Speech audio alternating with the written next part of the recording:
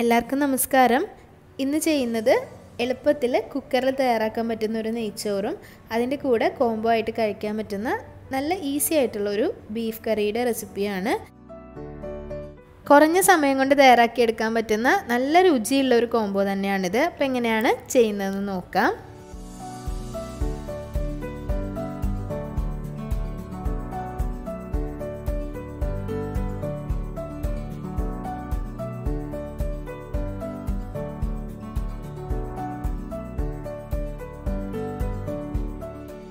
ഏകദേശം ഒരു 3 പേർക്ക് സെർവ് ചെയ്യാൻ കണക്കിനുള്ള ഭക്ഷണമാണ് തയ്യാറാക്കുന്നത്. 300 ഗ്രാം ബീഫ് എടുത്തിട്ടുണ്ട്. ബീഫ് നന്നായി കഴുകി വൃത്തിയാക്കി ചെറിയ പീസസ് ആയിട്ട് മുറിച്ചെടുക്കണം. ഇനി ഇത് കുക്കറിൽ ആദ്യം ഒന്ന് വേവിച്ചെടുക്കണം. ബീഫ് ചേർത്ത് കൊടുക്കാം.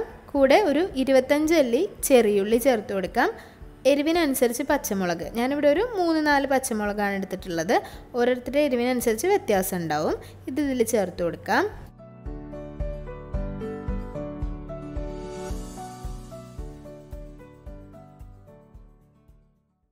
മുക്കാൽ ടീസ്പൂൺ ഉപ്പ്, 1/2 ടീസ്പൂൺ മഞ്ഞൾപ്പൊടി, ഒരു 2 ടേബിൾ സ്പൂൺ വെളിച്ചെണ്ണ ചേർത്ത് നല്ലതുപോലെ ഒന്ന് മിക്സ് ആക്കിയതിന് ശേഷം ഒരു 1/2 കപ്പ് വെള്ളവും കൂടി ഒഴിച്ചത് വേവിച്ചെടുക്കാം. ബീഫ് വേവിക്കുന്നത് എങ്ങനെയാണെന്ന് മുന്നേ തന്നെ പറഞ്ഞിട്ടുണ്ട്. സ്ലോ കുക്ക് ചെയ്തെടുക്കുക, അപ്പോഴാണ് നല്ല സോഫ്റ്റായി കിട്ടുന്നത്. ആദ്യത്തെ ഒരു 2 വിസിൽ ഹൈ ഫ്ലെയിമിലും പിന്നീട് ഒരു 4 മുതൽ 6 വരെ വിസിൽ ഏറ്റവും ചെറിയ തീയിലും വെച്ച് അടുപ്പിച്ചാൽ ബീഫ് നന്നായി വെന്തിട്ടുണ്ടാവും. കുക്കറിലെ പ്രഷർ മുഴുവൻ പോയതിന് ശേഷം തുറന്നു നോക്കുക. വെന്തിട്ടില്ലെങ്കിൽ ഒരു 2 വിസിലും കൂടി അടുപ്പിച്ചാൽ ബീഫ് നന്നായി വെന്ത് കിട്ടും. ചോറ് തയ്യാറാക്കാൻ വേണ്ടി ആദ്യം എടുത്തു വെക്കേണ്ടത് ഹോൾ സ്പൈസസ് ആണ്.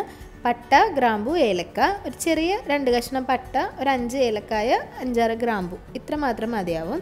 ഇനി ഇതിലേക്ക് ഗാർണിഷിങ്ങിന് വേണ്ടി ചെറുതായിട്ട് അരിഞ്ഞിട്ടുള്ള ക്യാരറ്റ് എടുത്ത് വയ്ക്കാം. ക്യാരറ്റൊക്കെ ഓപ്ഷണലാണ്, വേണമെങ്കിൽ മാത്രം എടുത്താൽ മതി. ഒരു ചെറിയ സവാള ചെറുതായി മുറിച്ചതെടുക്കാം. ഒരു കൈപ്പിടി കിസ്മിസും കാഷ്നട്ടും കൂടി എടുത്ത് വയ്ക്കാം. ഇതിൻ്റെയൊക്കെ അളവ് ഓപ്ഷണലാണ്. ഇതൊക്കെ ഇല്ലെങ്കിലും പ്രശ്നമൊന്നുമില്ല. ഹോൾ സ്പൈസസ് മാത്രമായിട്ടാണെങ്കിലും ഈ ചോറ് നല്ല ടേസ്റ്റിൽ തയ്യാറാക്കിയെടുക്കാം. ഇതൊക്കെ ഉണ്ടെങ്കിൽ കുറച്ചുകൂടി ടേസ്റ്റ് ഉണ്ടാവുമെന്ന് മാത്രമേ ഉള്ളൂ. നെയ്ച്ചോറ് തയ്യാറാക്കാൻ വേണ്ടി എടുത്തിട്ടുള്ളത് ചെറിയ ജീരകശാല അരിയാണ്. ഈ അരി ഇല്ലാത്തവർ സാധാരണ ബസ്മതി അരി എടുക്കാം.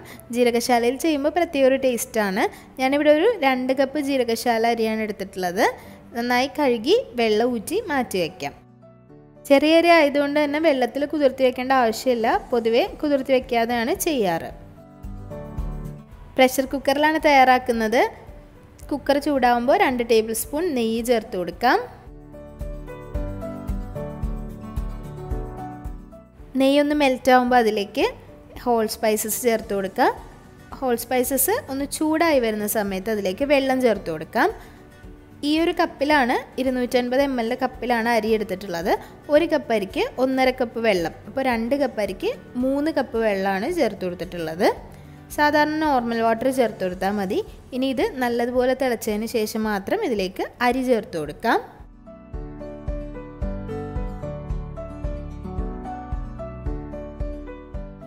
ഇതിലേക്ക് 1 ടേബിൾ സ്പൂൺ ഉപ്പ് ചേർത്ത് കൊടുക്കാം. ഉപ്പ് വെള്ളത്തിൽ കുറച്ച് മുന്തി നിന്നാലാണ് ചോറ് വെന്ത് വരുമ്പോൾ ആവശ്യത്തിന് ഉപ്പ് ഉണ്ടാവുള്ളൂ. അതുകൊണ്ട് തന്നെ ഉപ്പ് നോക്കിയിട്ട് ചേർത്ത് കൊടുക്കാം.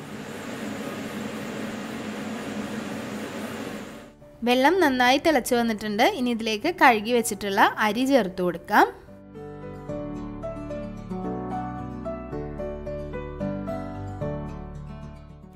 മീഡിയം ഫ്ലെയിമിൽ അടച്ച് വെച്ച് കുക്ക് ചെയ്തിട്ട് എടുക്കാം. ഒരു 2 വിസിൽസ് വരെ അടുപ്പിക്കാം. അത്യാവശ്യം നന്നായി വെന്തിട്ടുള്ള ചോറ് വേണം എന്നുള്ളവർക്ക് 2 വിസിൽ അടുപ്പിക്കാം. അതല്ലാത്തവർക്കാണെങ്കിൽ 1 വിസിൽ തന്നെ ഇത് റെഡിയായി കിട്ടും.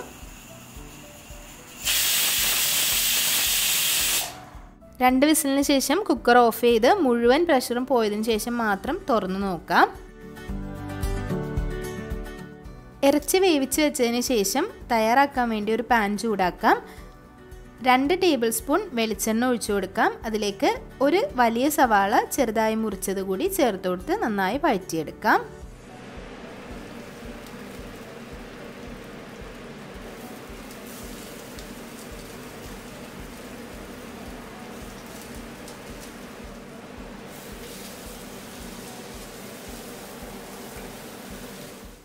1 ടേബിൾ സ്പൂൺ ഇഞ്ചി വെളുത്തുള്ളി ചതച്ചതോ പേസ്റ്റ് ആയിട്ടുള്ളതോ ചേർത്ത് കൊടുക്കാം.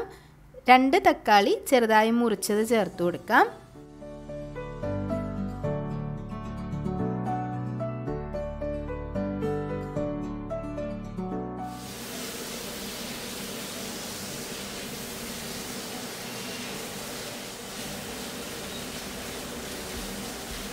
തക്കാളിയുടെ കൂടെ 2 തണ്ട് കറിവേപ്പില ചേർത്ത് കൊടുക്കാം.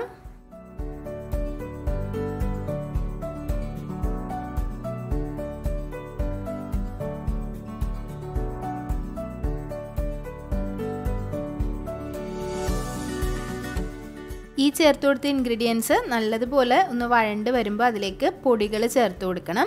അതിനുവേണ്ടി ഇതെല്ലാം ഒരു സൈഡിലേക്ക് വെച്ചതിന് ശേഷം കുറച്ചുകൂടി വെളിച്ചെണ്ണ ഒഴിച്ചു കൊടുക്കാം. ഒരു ടേബിൾ സ്പൂൺ വെളിച്ചെണ്ണ ഒഴിച്ചിട്ട് ആ ഒരു വെളിച്ചെണ്ണയിൽ പൊടികൾ വറുത്തെടുക്കണം. അപ്പോൾ നല്ല ടേസ്റ്റ് ഉണ്ടാവും. 1/4 ടേബിൾ സ്പൂൺ മഞ്ഞൾപ്പൊടി ചേർക്കാം. 1/2 ടേബിൾ സ്പൂൺ മുളക് പൊടി ചേർക്കാം. 1 ടേബിൾ സ്പൂൺ മല്ലിപ്പൊടി ചേർത്ത് കൊടുക്കാം. 1 ടേബിൾ സ്പൂൺ ഗരം മസാല അല്ലെങ്കിൽ മീറ്റ് മസാല ചേർത്ത് കൊടുക്കാം. 1/2 ടീസ്പൂൺ ഉപ്പ് കൂടി ചേർത്ത് കൊടുത്ത് നല്ലതുപോലെ ഒന്ന് മിക്സ് ചെയ്ത് ആ ഒരു വെളിച്ചെണ്ണയിൽ പൊടികൾ നന്നായി വറുത്തെടുക്കാം.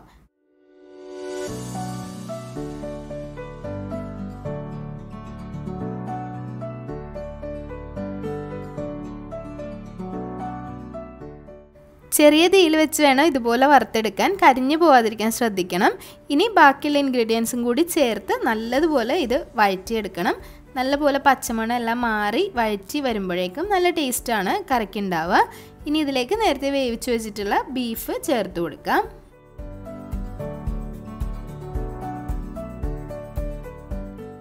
ബീഫ് മിക്കവാറും വെന്ത് വരുമ്പോൾ വെള്ളം അതിൽ കാണില്ല. അതുകൊണ്ട് തന്നെ ഒരു കുറച്ച് ചൂടുവെള്ളം കൂടി ഒഴിച്ചു കൊടുത്ത് ഇത് ചാറാക്കി എടുക്കാം. ഇനി റോസ്റ്റായിട്ട് എടുക്കുന്നവരാണെങ്കിൽ വെള്ളം ഒഴിച്ചു കൊടുക്കണ്ട, ഇതേപടി അങ്ങ് റോസ്റ്റ് ചെയ്തിട്ട് എടുത്താൽ മതി. നല്ല ടേസ്റ്റാണ്. ഇനി അതല്ല കറിയായിട്ട് എടുക്കുന്നവരാണെങ്കിൽ അതിലേക്ക് ഒരു ചെറിയ ചൂടുള്ള വെള്ളം ഒഴിച്ചു കൊടുക്കാം. നോർമൽ വാട്ടർ ഒഴിക്കുന്നതിനേക്കാട്ടിലും കുറച്ച് ചൂടുവെള്ളം ഒഴിക്കുന്നതാണ് നല്ലത്. ഓരോരുത്തരുടെയും ചാറ് എത്രയാണോ അതനുസരിച്ച് ഒഴിച്ചു കൊടുക്കാം. ഞാനിവിടെ ഏകദേശം ഒരു 1.5 കപ്പ് വെള്ളം ഇതിൽ ഒഴിച്ചു കൊടുത്തിട്ടുണ്ട്. ഇനി ഒന്ന് നന്നായി തിളച്ച് വരുമ്പോൾ കുറച്ച് വെള്ളം വറ്റും. അതുകൊണ്ട് തന്നെ കുറച്ചധികം വെള്ളം ഒഴിച്ചു കൊടുത്തിട്ട് വറ്റിച്ചെടുക്കുന്നതായിരിക്കും നല്ലത്.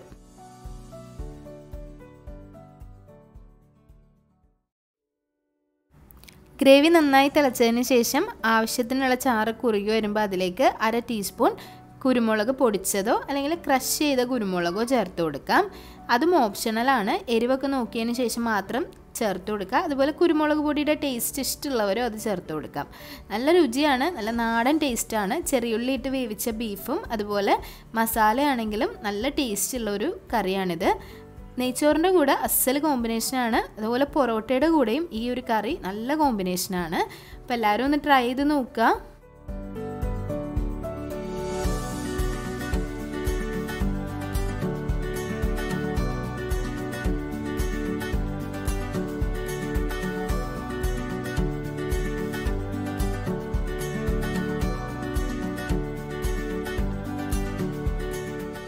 ഈ ഒരു കറി ചൂടോടെയും ചൂടില്ലാതെയും നല്ല ടേസ്റ്റാണ്. ഇരിക്കും തോറും നല്ല ടേസ്റ്റ് വരുന്ന ഒന്നാണ് ബീഫ് കറി. ഇനി നേരത്തെ തയ്യാറാക്കി വെച്ചിട്ടുള്ള ചോറിലേക്ക് ഗാർണിഷ് ചെയ്യാനുള്ള കാര്യങ്ങൾ ഫ്രൈ ചെയ്തെടുക്കണം. ഓയിൽ ഒഴിച്ചതിന് ശേഷം എല്ലാം ഫ്രൈ ചെയ്ത് ഒരു ഗോൾഡൻ ബ്രൗൺ കളർ ആവുമ്പോൾ അത് കോരി മാറ്റി വയ്ക്കാം.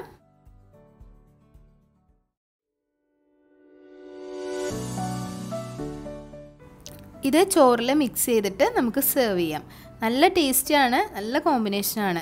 വളരെ എളുപ്പത്തിൽ തയ്യാറായി വരും. കുക്കറിൽ തന്നെ ആയതുകൊണ്ട് ബീഫും ചോറും ഒക്കെ ഒരുമിച്ച് വെന്ത് വരും. അതിനുശേഷം കറി തയ്യാറാക്കിയിട്ട് സെർവ് ചെയ്യാം. അപ്പോൾ എല്ലാവരും ട്രൈ ചെയ്ത് നോക്കുക. ട്രൈ ചെയ്ത് നോക്കിയിട്ട് അഭിപ്രായങ്ങൾ കമൻസിൽ അറിയിക്കുക. വീഡിയോസൊക്കെ ഇഷ്ടമാവുന്നുണ്ടെങ്കിൽ ലൈക്ക് ചെയ്യുക, ഷെയർ ചെയ്യുക, സബ്സ്ക്രൈബ് ചെയ്യുക. അതുപോലെ നിങ്ങളുടെ ഫ്രണ്ട്സിനും ഫാമിലിക്കും ഈ ഒരു വീഡിയോ ഇഷ്ടമായിട്ടുണ്ടെങ്കിൽ ഷെയർ ചെയ്ത് കൊടുക്കുക.